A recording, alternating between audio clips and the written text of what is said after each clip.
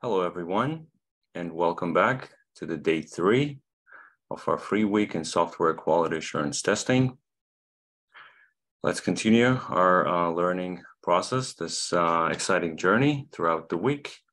Grab a notebook and be ready to learn, because we're going to learn something very interesting today. Yesterday, we talked about bugs and bug lifecycle, and also how important it is to involve the testing team earlier in the software development process, how important it is to prevent the defects earlier rather than detect them later on. And we also saw some examples of how bugs that are found by the end users, bugs that are leaked basically, could cost the company millions of dollars, and also damage of reputation, and also legal issues, right? And that's the reason why there's a high demand for quality assurance testers in the market, especially in fintech industry.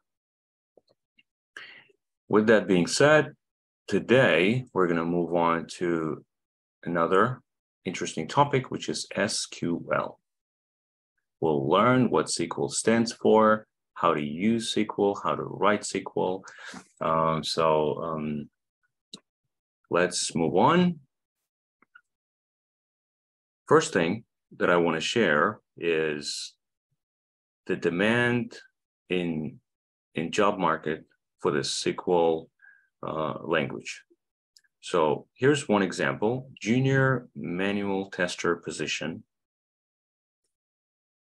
So pay attention, it's a junior position. So even if it's a junior position, they are requesting SQL experience. And as you can see, we're highlighting here strong experience in SQL queries. So that shows that SQL is an important part, crucial knowledge that any software tester should possess before going out to job market. Because pretty much on a daily basis, you will be given tasks which involves the backend testing, which involves testing the data. Pretty much, we'll talk about data and databases in a minute. So here's another example, which is a position of ETL tester. So ETL tester position is highly in demand currently in the market. It has been in demand, but especially with in recent years, I would say, it is more and more getting more popular among in testing industry.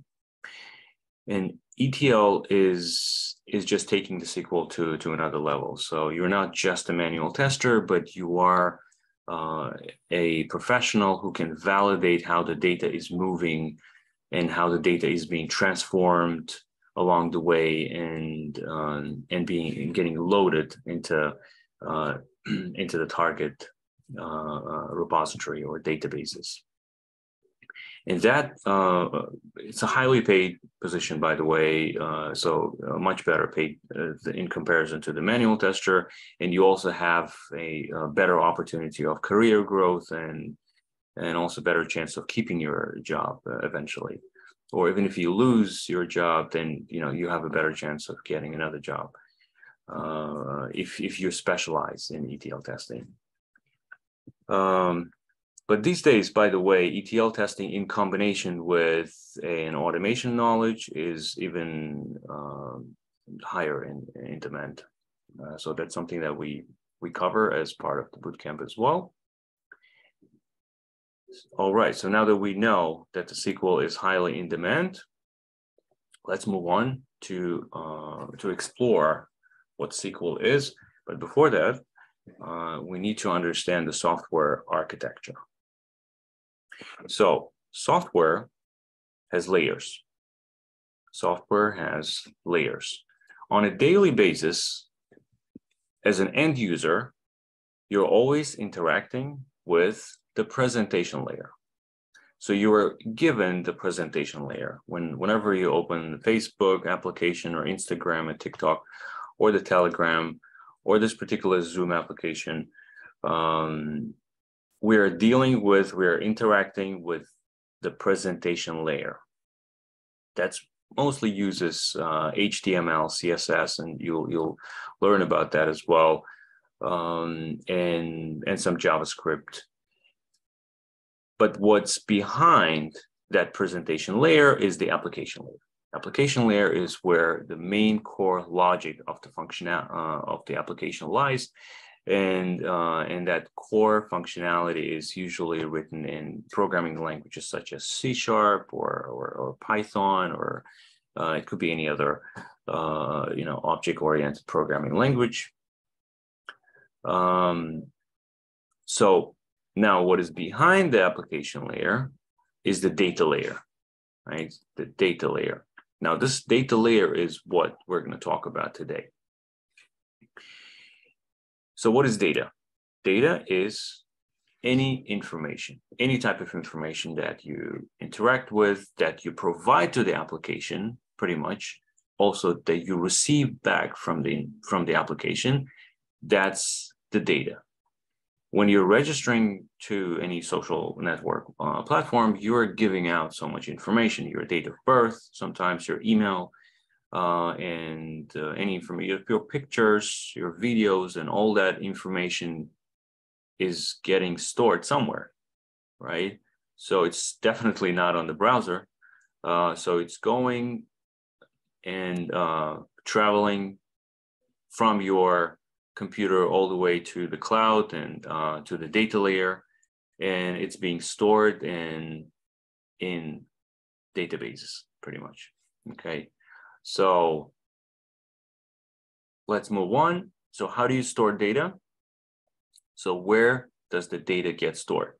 The data is kept in tables, and it is very simple and similar to Microsoft Excel spreadsheet, actually, right? If you have used Microsoft Excel spreadsheet or Google Sheets, I'm sure most of you have done or have used these applications at some point in life. So this should look very similar. It has rows and it has columns, and the columns have names. So as you can see, we have column 1, employee ID, and then column 2, first name, last name, email. So you can visualize now pretty much how the data that you're providing to the applications are being stored. So if the data is stored in the tables, where are those tables, right? Where do you keep the tables? So tables are kept in databases. So tables are kept in databases. And usually this particular shape is used to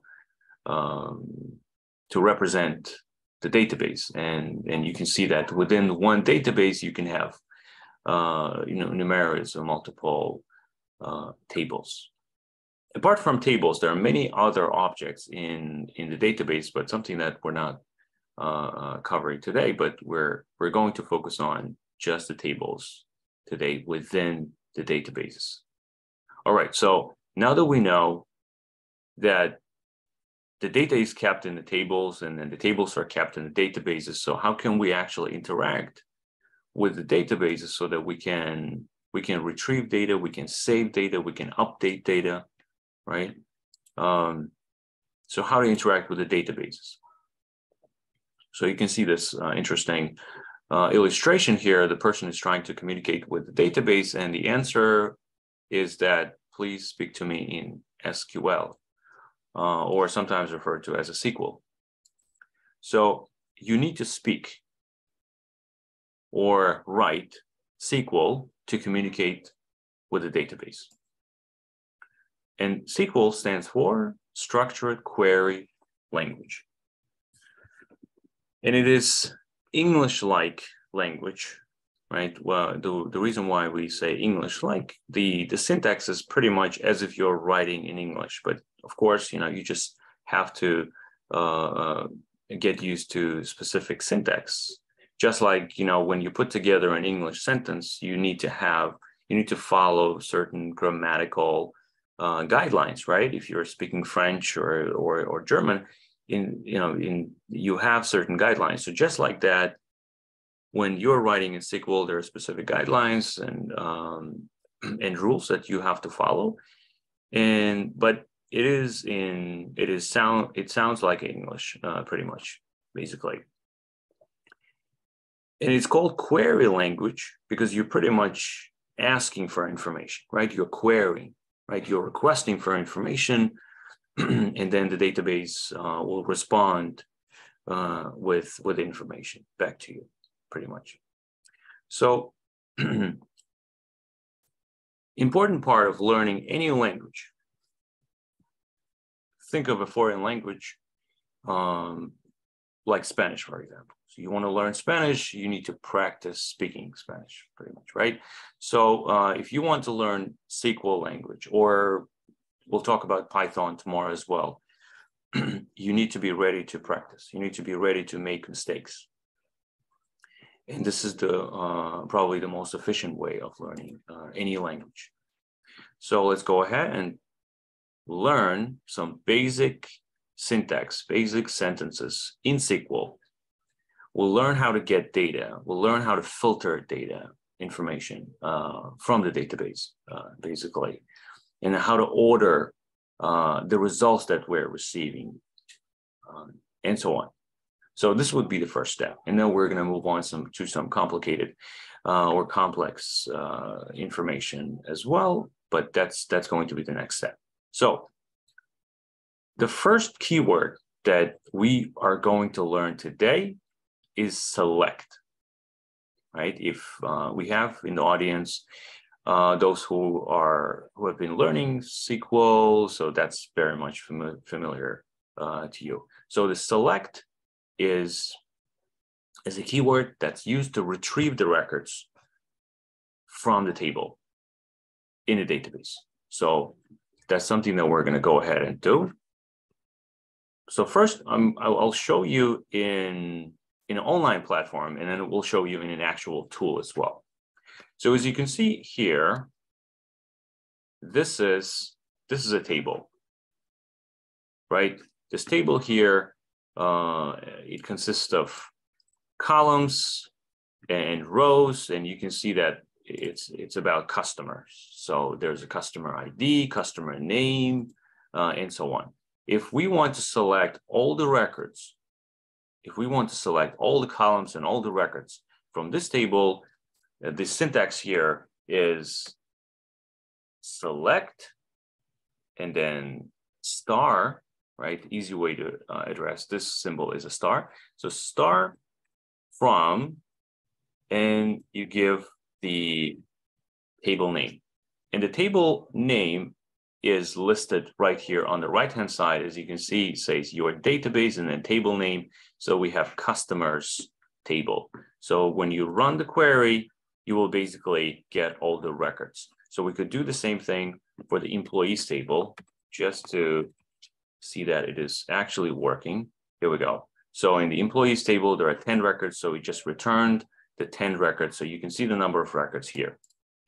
Okay. So let's try it for the orders table. And as you can see, we selected all the information from the orders table. Let's go back to customers table and then select only the country column. So I just want to see the country column. So instead of mentioning star, or instead of just putting this particular symbol, which actually means give me all the columns, we just want to see the country column. So select country from customers. Run the query, and as you can see now, only the country column from the customers table is displayed, right? And as I mentioned, it is an English-like query language. So you're selecting in column name, don't forget the keyword from, and then the table name. So pretty much select column name from table name. And if you want to select several columns, let's say we want to select the customer name and then the country, we could do that as well, but just make sure you put the commas in between, right? So we want to take customer name. I also want to take the city and the country, and then run the SQL. As you can see, we have all the information that we need, pretty much specifically the information that we were requesting, right? So we just learned how to write our first SQL query. Very, very basic SQL query. And in fact, as a QA tester, as a software quality assurance tester, most of the queries that you are running are select statements. So we refer to those, to this line of code as a statement. So most of the time, QA testers are running or creating and executing select statements. It gets a bit more complex as you learn more, as you dive into more, especially if you are an ETL tester. The professional who's validating the data is moving from one place to another place and also being transformed along the way. That is going to require a bit more effort to learn the language better and then to create complex queries. It's something that you're going to learn eventually, but it comes with practice. So today, obviously, we're going to focus on the basics. So we learn how to select the data from a table. We also learn how to select all the data, right? All the columns, which was just using the star, or you can select by specific columns, but make sure you mention, you include the comma there, right? So that's the important piece of information there. So let's go back. So we learned how to select or basically get the data from the database, so from the database table. Now, what if I want to retrieve only the unique records? I want to get only the unique records from a column. So if we go back here to our customers table, as you can see, we have customers from Germany, Mexico, and so on. So there are several countries, but I want to see the distinct or unique list of countries. So, from which countries we have customers. So that's very important business information. So if I just say country, select country from customers, it's still returning all the records, you see, and it's there, and I still have repeating information here. Germany, and I have Germany one more time, and again it repeats. But I only want to see the unique list of countries, and the way to do it, to do this or to achieve this is by using the distinct keyword. So instead of saying select, you say select distinct. Pretty much, right? Straightforward, easy. So we simply say select distinct. Pay attention to the number of records. Currently, I have 91 records. This is the total number of records in this particular table. You can check it here as well. It says customers, and there are 91 records on the right-hand side. So, but when we select distinctly, that number changed to 21. Number changed to 21. So now we have distinct list of countries here. So they're definitely not repeating. So apparently we have customers from 21 countries. Important piece of information for the business. But to get this kind of information, as you can see, you need to use specific syntax, specific keyword. And that is something that you just learned, which is select distinct. Select distinct. Now, I want to run a comparison with the Microsoft Excel here as well, because as I said, most of you have experience with Microsoft Excel, I'm pretty sure. So, and that's going to be helpful comparison. So let's go here. This is Microsoft Excel we're looking at, and the same customer table, I just copied and pasted into Excel. And as you can see, we have this country column right here, right? And it's repeating, obviously. And I could copy this particular customer column and then paste it in a new sheet. Let's just paste it in a new sheet right here. And what we're going to do is that there's a formatting option here, which shows that you could format it for the duplicate values. So if we format for the duplicate values, it's going to show you all the duplicate values. And then it's going to highlight the duplicate values, right? Pretty much. And we can see that, yeah, we have a bunch of duplicate values, but I just want to get the distinct. So, and that is also possible in Microsoft Excel. We'll just go to the Data tab, and there should be an option to remove the duplicates. You see that? It says remove duplicates.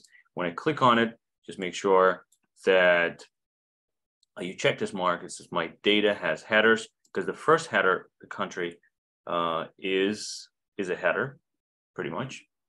And we will go ahead and click OK. Here we go. Let's read the message here. 70 duplicate values found and removed. 21 unique values remain. Okay, so let's select. Yes, indeed, we have 21 records left. 21 unique country list as left. That's pretty much the same thing, right? That we could achieve, but we were doing this using the SQL query. All right, I think that was clear. So let's go back. The next important keyword that we're going to learn is the ordering, right? So now think of it that way. Whenever you're purchasing an item from Amazon, there's an option to order the results by price, correct? Maximum to minimum, minimum to maximum. And you could also order by the number of stars it has, the reviews, the rating, and so on, right? So this ordering option is pretty much everywhere in any application that you have used on a daily basis. And this is achieved. This can be achieved by using the SQL as well. So let's go ahead and try this. As you can see, this particular result right now, it's not ordered. So I have Germany at the beginning, and I have France. So I want to order this by pretty much alphabetically. So we're going to go ahead and say order by country, and that should be fine. We'll go ahead and run the query. Pretty easy, right? Order by, and you just give the column name. And it orders the data in an alphabetical order. An alphabetical order. So this is the keyword that you're using. So there's a question that comes to your mind automatically. What if I want to order it in a different order, in a reversed order? So in that case, you will have to use this additional keyword that says descending, that stands for descending. So by default, it always orders in ascending order, So alphabetically starting from A to all the way to the end of the alphabet. But if you want to start, if basically you want to reverse the order, then you're going to have to use this particular keyword, descending. Now, as you can see, it is in a descending order, right? And you could achieve the same thing, pretty much, same thing in Microsoft Excel as well. So if we go ahead and run in ascending order. One thing that we need to make sure is that we go ahead and select only the data that we want to order. And as you can see, it ordered from Argentina all the way to Venezuela. And we have Z2A, same thing, right? So it is that simple, basically. The ordering the data in database tables using SQL is very simple. So you're using the keyword order by. Next, what if we want to filter? What if I want to look at all the customers that are only from Germany? All the customers that are only from Germany, right? So that can be done. And the keyword to filter is where. Keyword to filter is where. So we'll go ahead and then let's just select all the records once again, all the columns and all the records. But now I want to look only at the records or the customers which came from the country Germany. So we're going to say where country equals this particular country, right? Where country equals Germany. So let's pay attention. Number of records is 91, but when I run the SQL, it is down to 11 because we're not looking at all the records, but we're looking at only the customers that are from Germany, right? So once again, the syntax is very simple. You still have the same select statement that you learned earlier. Select all the columns. That's what star means. Select all the columns from customer table where country column is equal to Germany. Okay, very simple. We could do the same thing if we have Argentina. Hopefully I spelled it correctly. Here we go. We have 3 customers from Argentina. Let's go back to Microsoft Excel, but this time to the actual data that we have, right? And how can we achieve this? Who can tell me how can I perform the same task in Microsoft Excel? So I want to filter, basically. I want to see only the records where the customers are from Germany or Argentina. Any suggestions?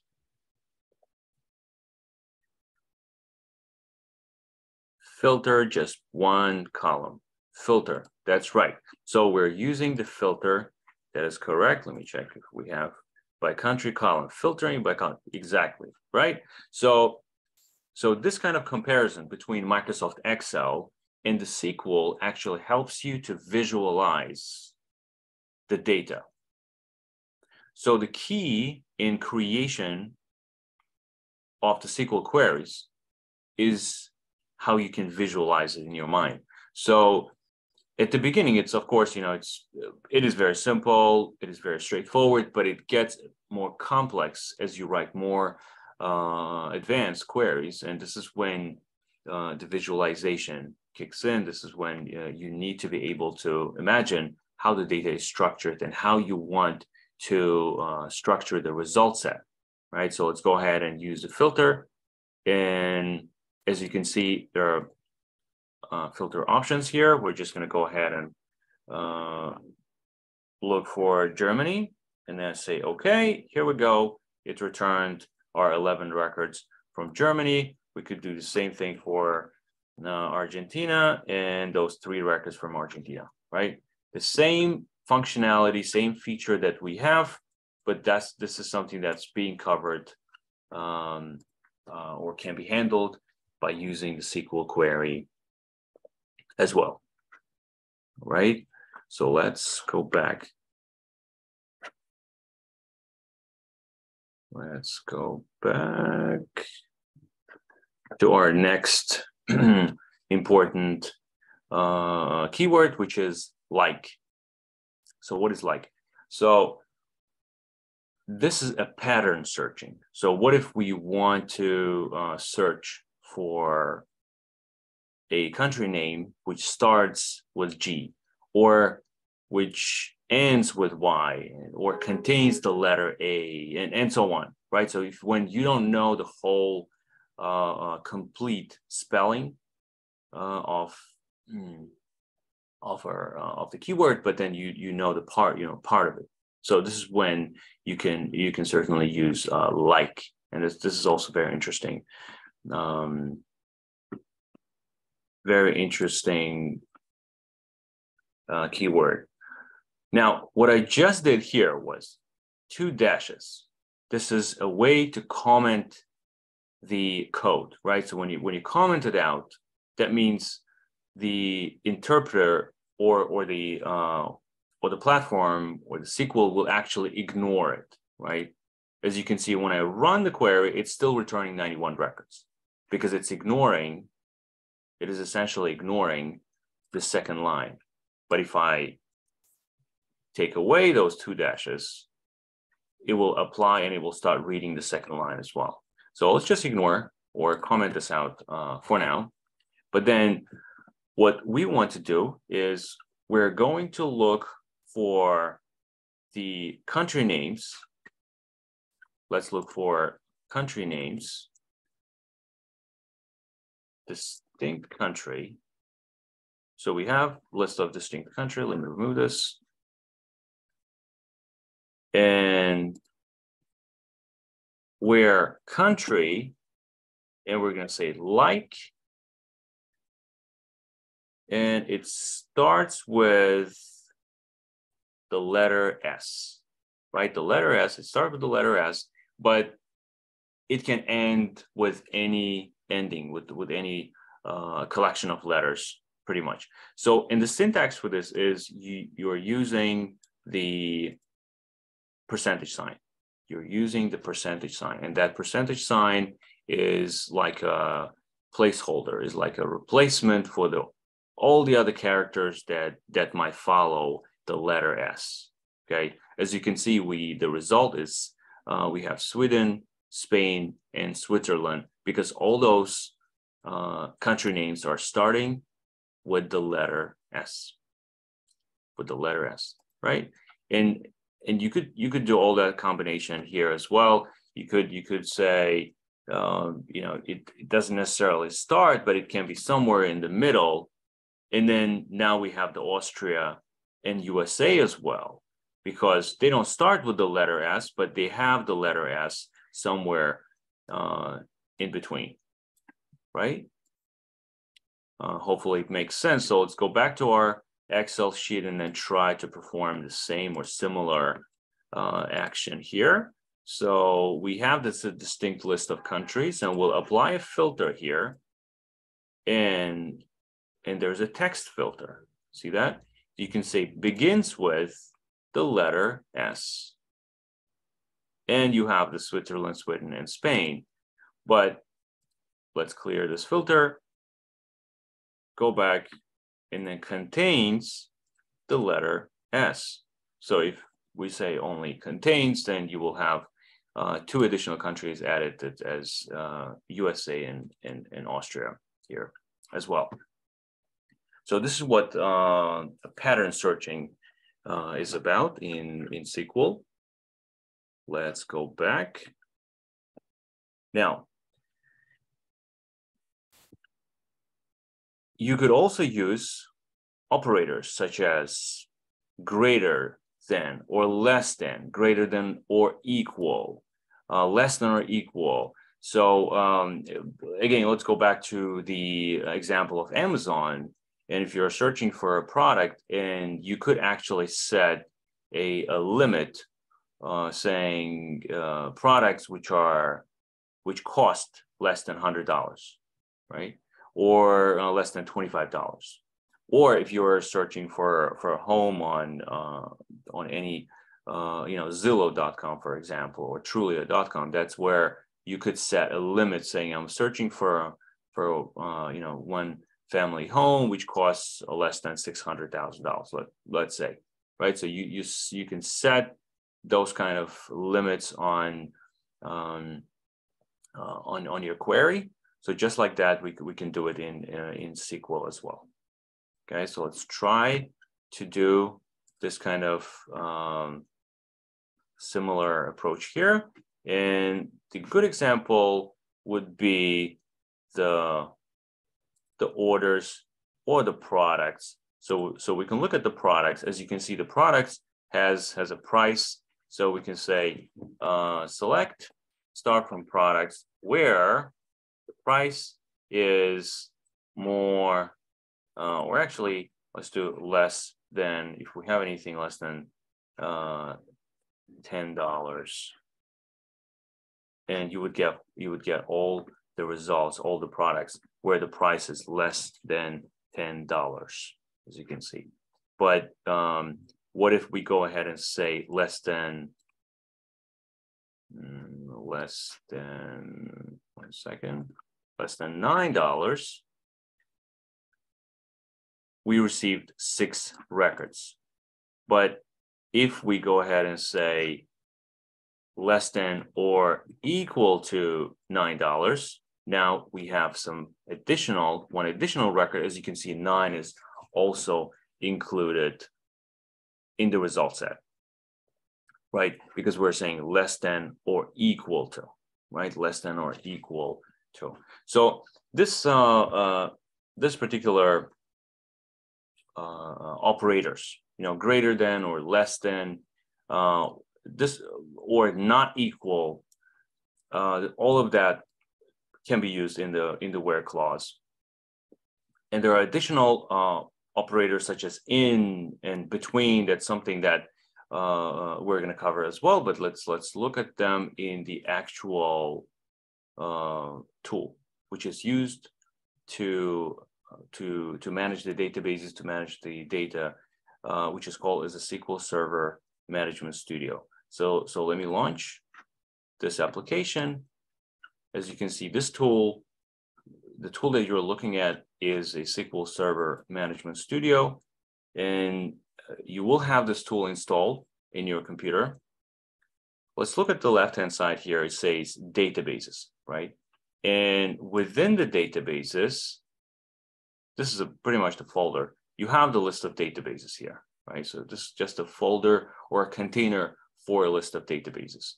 And we're looking for a database called HR for human resources. And within the HR database, you see the tables here. So if I open up this particular folder, you will see the list of tables here. I have the countries table, I have the employees table. And so within the HR database, right now we're querying the employees table. So we're looking into all the records from the employees table. And to do that, as you can see, the same syntax that we used before. And one thing to note is that the SQL is case insensitive. So I could pretty much use select with the uppercase or select with lowercase as well. I mean, it's recommended to have the keywords in an uppercase. It looks more readable and it stands out from the table name and the column name and so on, but not required. Basically, it doesn't throw any errors or any issues if you use it directly. Okay, so let's go ahead and apply some of those additional keywords that we have learned. So we can go ahead and use those, more than or equal or less than or equal or not equal here. So we'll say where salary is less than, we could just go ahead and pick any salary here, less than $7,000. And as you can see, we selected all the records where the salary is less than $7,000. Okay, so we could do the same thing, but now we're flipping it, more than or equal, and you're getting all that information here.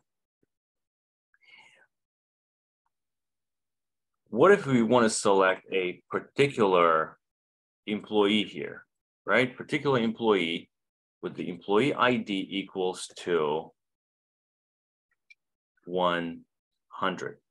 So we would get only that particular employee, right? What if we want to say all the employees, but not that employee, which is not equal to, right? This is when we're using not equal, and this particular sign here stands for not equal.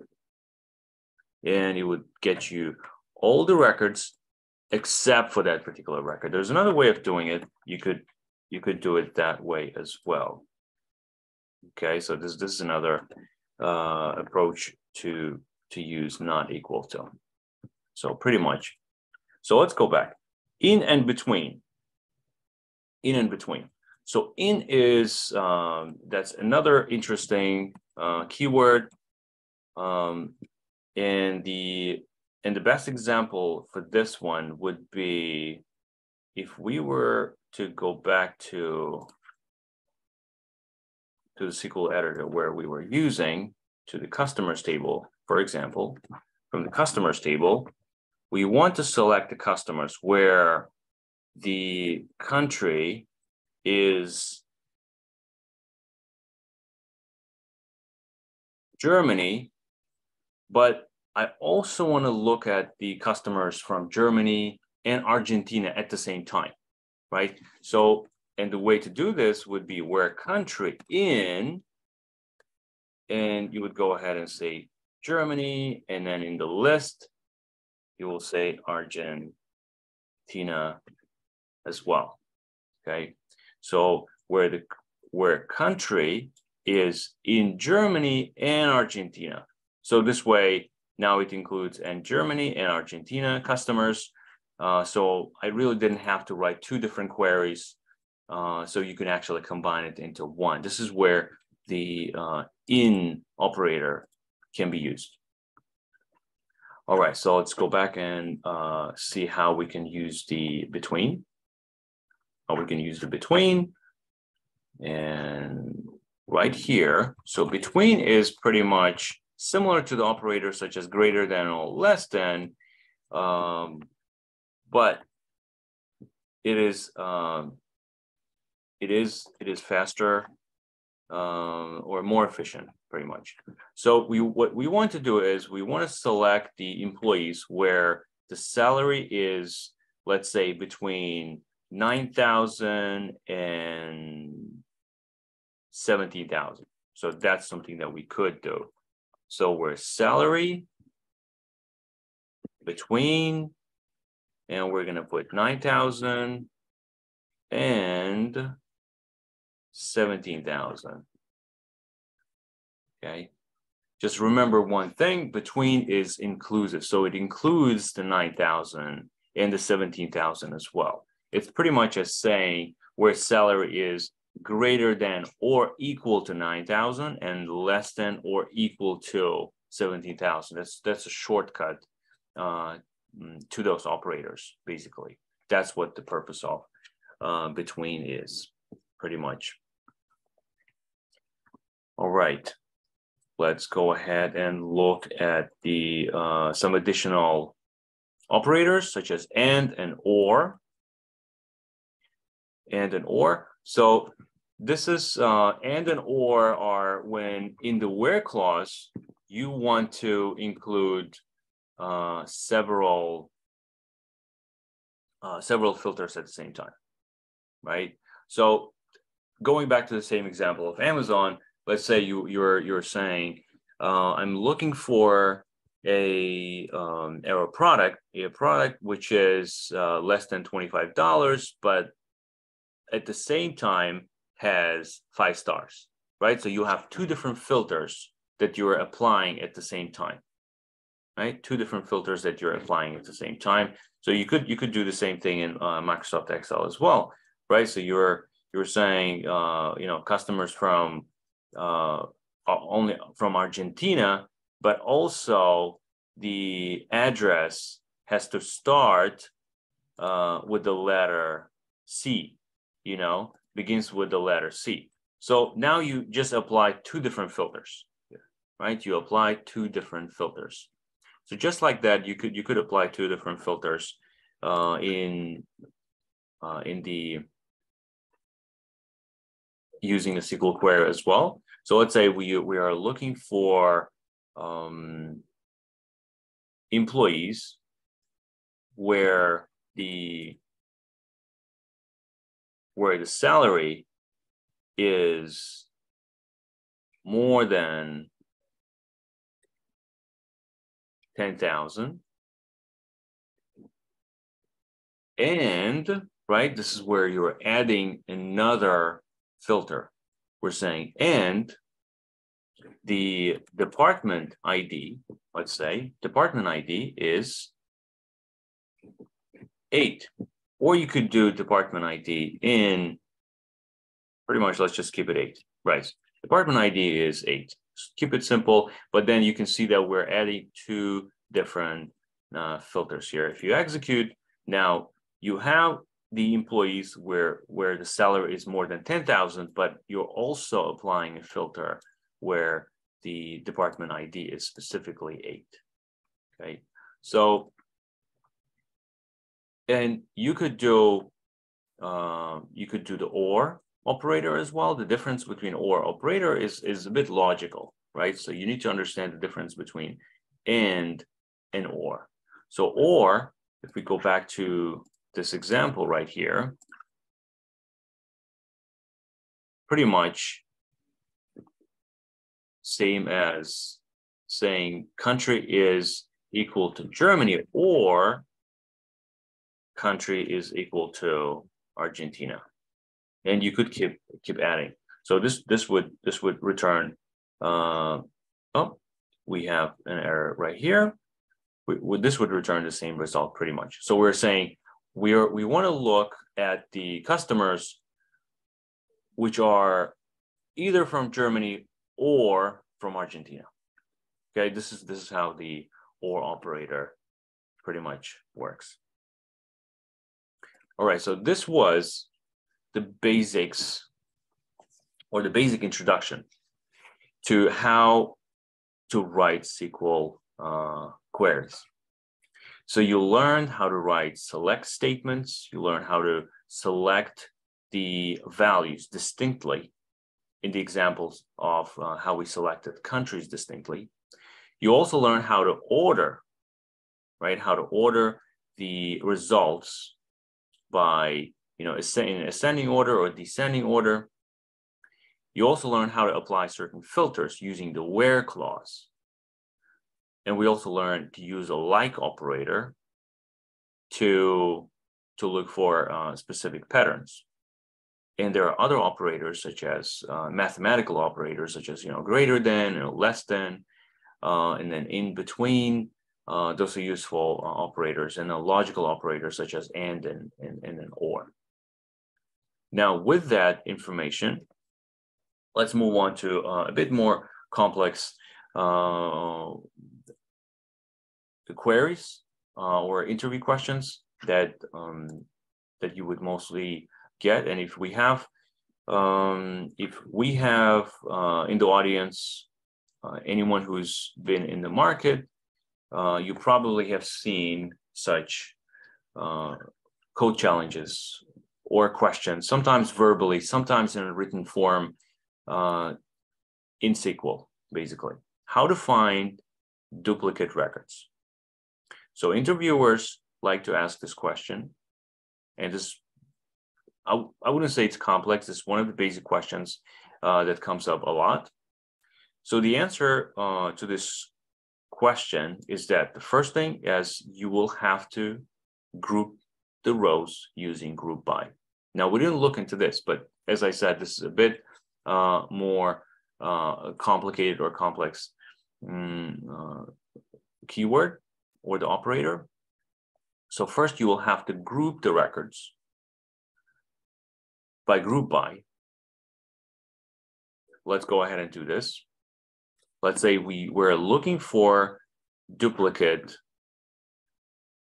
We're looking for the countries which are repeating, or actually, right, in the employees table, we're looking for the employees which has the same name, right? That's an interesting example here. So let's go ahead and select all the employees first, and we'll go ahead and get the first name, and then we will count, and then group by the first name. This is what grouping by means pretty much. So we're grouping by first name, and then we're checking for each first name how many employees we have with that first name. So it looks like we have 2 Alexanders, right? We have 2 Johns and we have 2 Karens, but we have 1 Bruce and 1 Charles, pretty much 1 Daniel. But in the purpose of the interview question here is that whether you can return the Alexander, John, and Karen here. Okay, so going back, the next step is that now you need to filter the groups which has the count of more than 1. So common mistake that the beginners make is that they start adding the where clause here, right? So we just learned that you can use the where clause to actually apply filters. But however, if you are trying to filter the result of grouping, right? Because we just grouped the records here, then instead of the where clause, you are using having clause. Okay, so having, and then we're going to say having count is more than 1. And this way, we're going to return those records which are duplicate. Those records which are duplicate. Okay, so again, let's take a look at the statement that we wrote. We said, first, give me the first name and also count how many times we have this particular first name in the table.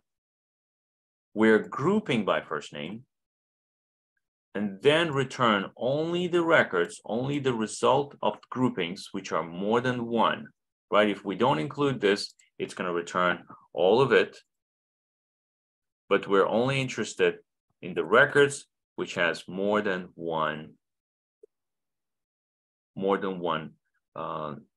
repetition, basically duplicate first names. Okay, right? Hopefully this was clear, and rewatch if you're out there, going through the interviews, because this interview question comes up a lot, especially if you're applying to positions where SQL is required. All right, so this is the first, and then second step, very simple, very straightforward. Here's another interview question. This one is also very simple. How to find the highest salary or the maximum salary, or how to find the employee who's basically earning the big bucks, right? So you have 2 options here, right? The first option is using the built-in function max, and that built-in function exists in Microsoft Excel as well. So let me just start with the Microsoft Excel actually. So this way it's going to be very simple. So we are in Microsoft Excel, and we have the same data as you were seeing in the database. As you can see, this is the salary column. This is the salary column. And right here, I'm going to write a function, built-in function in SQL called max. So, and with that, I'm just going to go ahead and select all the information, all the salaries, and it's going to return the maximum salary that this column has, which is 24,000. This is the maximum salary, and this would be the Stephen King, right? So we could do the same thing, or same approach and same result can be achieved. let's select all the records from employees first. Then let's select only the salary. And from the salary column, we just want to select the maximum salary, right? You see that even the function name is pretty much the same. Select max salary from employees. So it's a very, very simple or easy way of achieving this result. Now, what if the interviewer will ask you not to use the max? Sometimes they limit your abilities to use or not use a specific built-in functionalities, just to see that if your thinking process. So they could ask you not to use the max and then use other approach, or if there's an other approach, and it would be using the order by descending, right? So you're basically ordering the salary in a descending order from a maximum to minimum, and then selecting the top one. So select top one is another interesting way of selecting the records. So let's go ahead and then select all the salary again, right? If we select all the salaries, as you can see, it's not pretty much ordered, but although 24,000 is coming up first, so we can go ahead and say select by salary, but make sure order descending order so that we have the maximum first and then it goes all the way to the minimum. But then right here, we're going to add top one. And that's it. And we got it. That's the same result as selecting with the max, right? Pretty much. So it's a two-step approach here. First, you're ordering by the salary in a descending order, and then you're selecting top one salary, pretty much. All right. So that is the approach, how to select, how to find the highest or maximum salary. Now, the next question becomes a bit tricky. How to find the second highest salary. Now, this is also frequently asked interview question. I'm sure this question has been asked not only from the testers, but also from the developers as well. Finding the second highest salary. There's another way of more complex question, which is finding the nth highest salary. So they're going to ask you to create a query which will be able to find, let's say, third highest salary, fifth or 10th highest salary, and so on. But we're not going to get to that today, right? So we'll just look for the second highest salary, which is already a complex query. And again, if you're a beginner and you're new to QA and you joined this session, don't be overwhelmed with the last 3 slides that I just showed, because this was here and useful information to those who are out in the market currently and looking for a job and going through the interviews, basically, because we have in the audience attendees who are learning QA and also going through the interviews at the same time. So let's go ahead and do this exercise as well. So finding the second highest salary. First step is you go ahead and find the highest salary. That's something that you already learned, right? Select max salary from employees.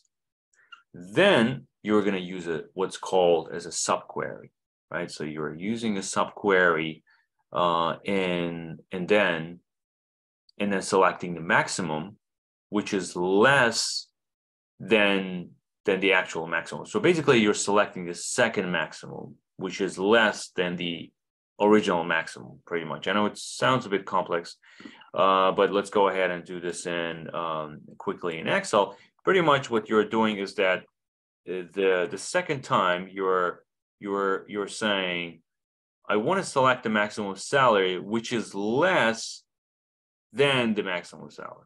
Okay, so because we know what the maximum salary is, so we're ignoring the maximum salary and we're selecting all the records except for the maximum salary, basically. And this way we get the 18,000.